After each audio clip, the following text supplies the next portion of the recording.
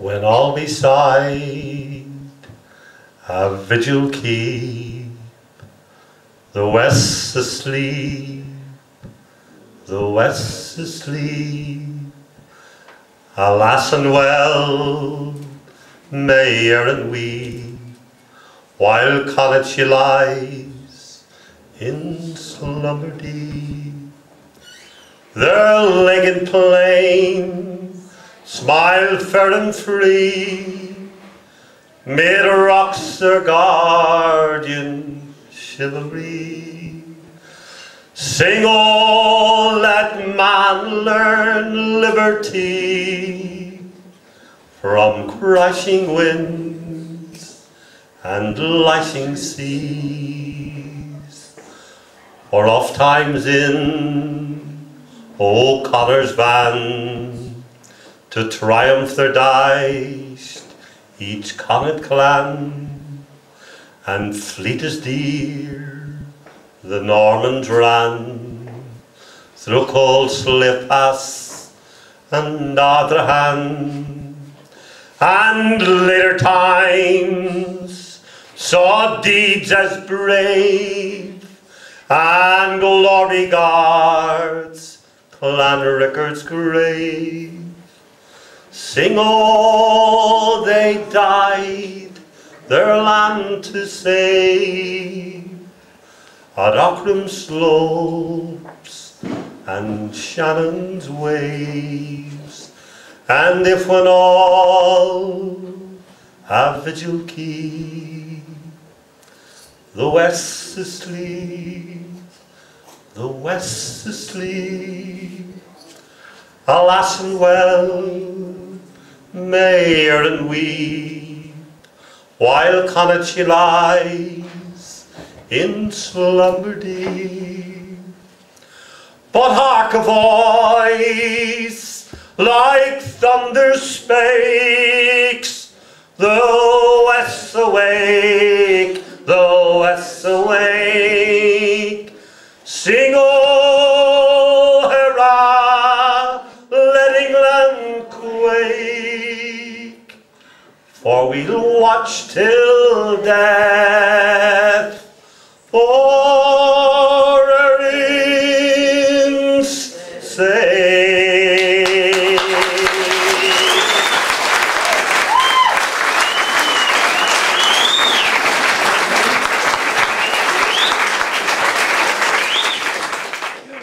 It's a real privilege to do this for Maire. Her two great loves were Camogie and the Republican movement. And she was a character. You know, for those of us who knew her well. In Belfast we took her as one of our own. But of course she was South Armagh to the backbone. And her last public appearance, I think, was in Cullyhanna.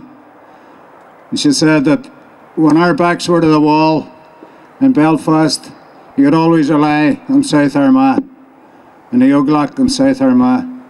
And she never forgot where she came from. When Maire was a young girl, she went to Liverpool. I think she was only 16 years of age. And then from there to Dublin, and then up into Belfast, and got deeply involved in the GAA. And through a mutual friend, met Jimmy. Jimmy, of course, I think he must have liked it, but he was permanently in jail. And it must have been something to be reared in that family. Where are you going this weekend? I'm sure, where did they ever go but up to a jail? For years, in every decade, I think Jimmy was in jail. And Maire raised the 5 children who are here today. And she made a hell of a good job on them. Well, I'm not so sure about Shamey, but the rest of them aren't too bad. It's a measure of just what sort of a person she was when you know how a community feels about someone.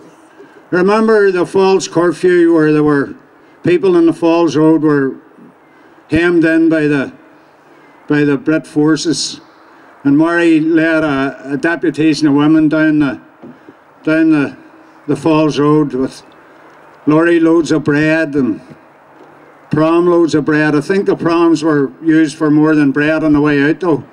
There's an awful lot of strange looking things in the prams going back up the road, I can tell you. And she was at the forefront of everything. And she could be prickly too. Many of the argument I had with Maire. And you didn't win too many arguments with that woman. But when I met a lot of people who were in jail with her, you know, the girls in the jail in Armagh, they just idolised Maire. She was a great force, a great dynamo, a permanent energy. She was a great public speaker. She was very active in the PDF and anything to do with prisoners, anything to do with the Republican movement. And she was very, very clear vision of what this was about. Many a time she talked about when peace would come. And one of the things she said, and it's very up today, and the leadership of this movement would ask for the same thing. She said, when peace comes, that will be the challenge, and everybody has to put their shoulders to the wheel and do the very best they can. Because she knew that we could win the war all right, but it would be so easy to lose the peace. And we're not in the business of losing, we're in the business of winning, but we can't win without the people. I just feel so privileged to be able to speak about Maire and to be here today, and I'm sure the family here today are very proud that 30 years later, it's like yesterday that, you know, I can see her face, I can hear her voice, the things she said and the way she got a crowd going. Of course, that's why she got herself in jail. Sometimes she didn't know when to stop. And I just wish Maire was here today to see the results of what her and her comrades set out to do all those years ago. She was so committed, had such conviction, never had a thought of failure. You know, a lot of our people, their heads go down. Oh, isn't it terrible? The DUP won't agree to this, or the Brits won't agree to that. Maire would have laughed at that. She said, well, as long as we know what we're doing, as long as we don't lose sight of where we're going, then everything will be all right at the end of the day. And I believe that too. We do know where we're going. Freedom is looking at us, staring us in the face, and we've won the war. We mustn't lose the peace. Thank you very much.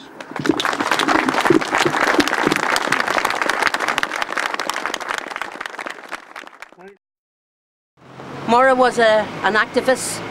She was a born organiser. She was a brilliant orator and could rouse her, as I'm sure a lot of people here on the Falls Road would remember, some of her speeches that were said right along this whole road. And she was great at organising. She was involved in the campaigns for anti-internment campaigns. All of those issues, Maire was one of the people that led them. She led the curfew down the Falls Road here and pushed past the British Army just at this corner here, right down into the heart of the Falls to break the curfew. She was a mother and loved her family and loved them all.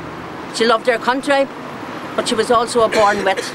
And I remember one time we were down at an art collier in Dublin, and we were in this hotel and the Gardaí surrounded it. And we had, we had Rory there and we had Dave O'Connell, and we tried to disguise them to get them out past the Gardaí. And I remember Maire coming running down the stairs and she said to me, "How you disguise Bugs Bunny?" And I looked at her and I says, "Bugs Bunny?" And it didn't register with me at first who she meant. And I says, "I don't know, Maire, you may cut his ears off or something and send them out." But we did manage to get them out. Maire was that type of person. She had a sense of humour, a dry wit, and I really, really appreciated being here today to be part of this unveiling. She was also a very strong woman in the fact that she organised the women within Sinn Féin. Sometimes we were classed as second-class citizens, as you know, Jerry might be fighting hard for it.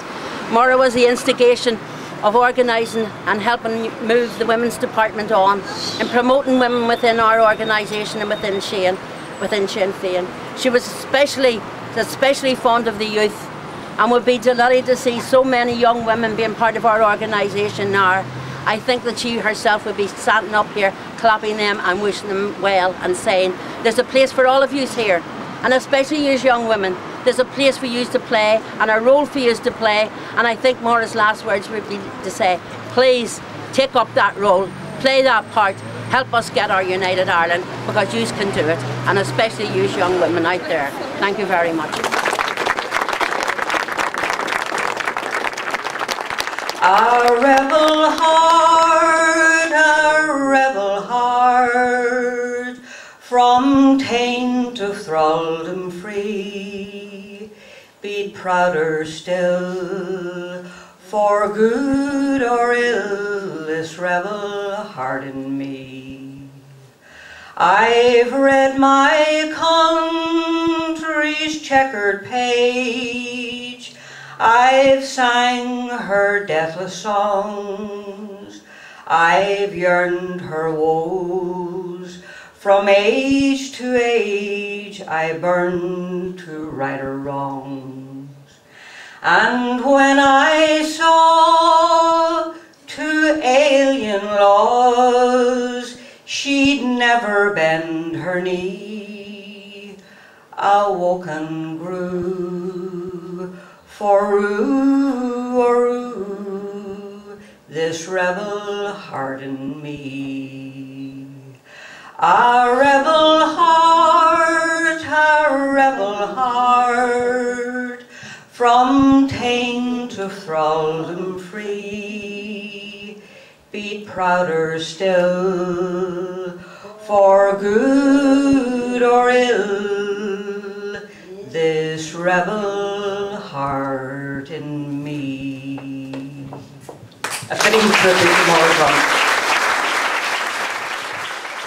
So what are you going to do about the ending of special category status, which the government has just announced? When the prisoners take whatever stand they take, whatever the provisional Republican prisoners stand, we will stand firmly behind them, and whatever they expect us to do, we will do it wholeheartedly, because it was the provisionals who got political status for everybody, and they are the people who will hold on to it.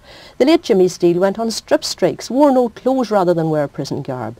Billy McKee went to the point of death and would have went on to death in 1972. There were other fellows with him on hunger strike, and we had girls in Armagh prison at the same time, all for to get political status. They are political prisoners, and how can the Conservative government in 1972 say they're political? In 1976 the Labour government says, oh, we'll take it off them. And if this is a conflict between the Labour and Conservative government, they should keep that in Westminster amongst themselves and leave our prisoners to us. You say that you're going to take whatever steps they ask you to take. Are you foreshadowing violence, Maire Drumm? I wouldn't foreshadow anything, and I don't prophesy. All I will say is that if Merlin Rees or anyone belonging to him comes into open conflict with the prisoners, then he will have the people outside to reckon with. And the prisoners are quite capable of taking a very strong attitude. You should remember the burning of Long Kesh. It was the Provisional Republicans who burned Long Kesh. So you're saying we're going to have chaos in the prisons then? I don't know. I am only reminding him that the girls in Armagh jail were able to take a governor hostage, and they're only girls, and hold hostages and wreck that jail, that the boys in Long Kesh burned that prison to the ground. And if this is something that another red herring that he's going to drag for to take him away from the other chaos that he's in, he's only making more trouble for himself. Maire Drumm is still an inspiration to me and to thousands of Republican men and women in Ireland and revolutionaries worldwide. Her fiery and poignant words resonate to this day and encourage Republicans to advance the struggle at every given opportunity. Her life was dedicated to the struggle for Irish freedom, and 40 years ago this month, Maire, like so many others, paid the ultimate sacrifice for Irish freedom. Maire Drumm remains an inspiration to all Republicans. As she said herself, we must take no steps backward. Our steps must be onwards. For if we don't, the martyrs that died for you, for me, for this country, will haunt us forever. I first met Maire in 1976 when she came into jail. I was only 18, and I think my abiding memory of her was that she was a great storyteller. And no matter who went to her cell, the door was always open. She was always willing to listen. One of the stories that I remember her telling was about her cooking, and how she won Jimmy's heart. And she used to always tell us that It was our Opera Tarts that got her Jimmy, her man. I was still on remand when the terrible news came that she was murdered in the Mater, and I think everybody felt a terrible sense of loss. She was a great friend to us. She campaigned tireless for the prisoners. She was very forward, Maire, you know, and she'd be very forward. She'd say to you, you know, where are you from? And I'd tell her I was down from round the Clonard, and she'd, just after the split, she'd say, well, tell me, are you a Provy or are you a Sticky? You see, and she would never have met me in her life before, but she would tease me about this. And she said, if you're not, you should be. You know, they're keeping all this thing going. But you wouldn't let on any, give me anything, because you know, while I knew her and your name and that, I didn't know a lot about her. And believe it or not, I was a very young, shy individual at that time and didn't say an awful lot. But she was a very, very friendly individual. She was very welcoming to anybody that would have came to the house, as far as I had seen, and always had visitors. And she had a very, very good character, no matter how forceful you see her on her videos or that, you know, she was a very, very pleasant person to be with. One of my earliest memories of Auntie Maire was going over to see her, and she gave me my very first pair of jeans. So I was leaving Auntie Maire's with my jeans, and of course the money for the shop, as she always give you. And as you know, Silver City was right beside it, so as I walked out, these load of soldiers come running out to stop me. And they wanted me to open the bag, and Auntie Maire was still at the door, so she's shouting, don't open the bag, Margaret, which made matters worse for me because they thought I was her Margaret. So I'm there for 20 minutes with them going, open the bag, and her going, don't open the bag. Eventually I got to the shop, but what the Brits didn't know was that although I was afraid of them, I was far more afraid of Auntie Maire, so the bag never opened. 40 years on, we remember Maire Drumm, a hero, an activist, a leader, a woman who held the position that I now hold, a woman in whose footsteps we follow. I wonder what she'd say if she was here with us today at this meeting of TDs and senators, of MLAs, MPs, MEPs. I wonder what advice she'd give us as we move our struggle, her struggle forward. I believe that Maire would will us to victory. I think she's probably in this room with us, willing us on to victory. 40 years later, and yet only a heartbeat away. We're here on Kelly's Road in Lower Killian in South Armagh, right on the border with Louth. And Kelly's Road is where Maire Drumm was born and reared. The family home's a few hundred yards up here, up this boring behind me. She was from a Republican family. She was murdered. She was in hospital. I remember well, I have a vivid recollection. I was sitting on my bunk. I was writing at the time in Longcash in one of the huts and writing for Republican News, and I actually wrote in the piece I was writing, we've just got news of the killing of Maire Drumm. Shamey, if I recall rightly, her son was imprisoned at the time. Maire Og was in Armagh women's prison. She had to be released on parole. I remember afterwards reflecting to myself that the British state never came to Jimmy Drumm or to the family. The RUC never came and told them that Maire was killed. Never. Nobody ever knocked the door and said, we're investigating this. And my own strong view is that she was killed as a consequence of collusion. That those who killed her were obviously tipped off that she was in hospital. So it's 40 years, and 40 years, it's a long time, but it's only a blink in reality. But it's very, very, very, very appropriate that we commemorate and that we mark Maire's huge contribution to Republican activism and to the growth of Sinn Féin, and that we thank her family for giving her to us and for her great contribution. And we remember Jimmy as well, of course.